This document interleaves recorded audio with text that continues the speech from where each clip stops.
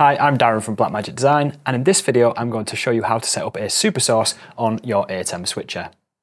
SuperSource is a way of overlaying up to 4 video sources on top of another video source or a background artwork, and it's all set up using the ATEM software control. So let's jump in and take a look.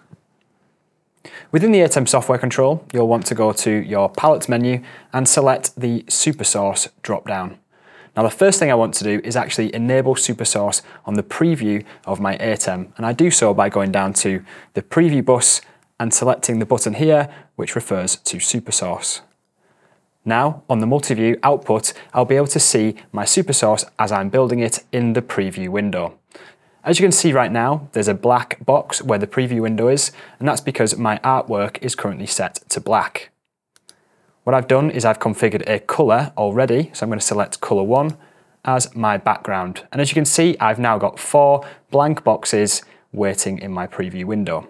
If I jump to the presets, that is the first layout that you can see there, but I can change between the different preset layouts that we have. Right now though, I'm going to work with the first one. What I need to do is choose the box I want to work with, so in this case box 1, and choose the source to put into that. So we'll choose camera 1.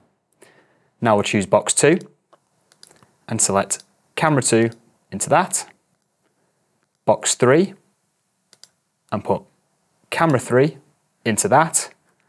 And finally box 4 and put camera 4 into that one.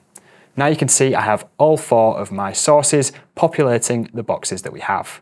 And again, we can choose between the different layouts available as presets. Or alternatively, we can even reposition manually using the X and Y position axes that we have available to us. So as you can see, as I make adjustments here, it's repositioning box number 4. I can also adjust the size as well.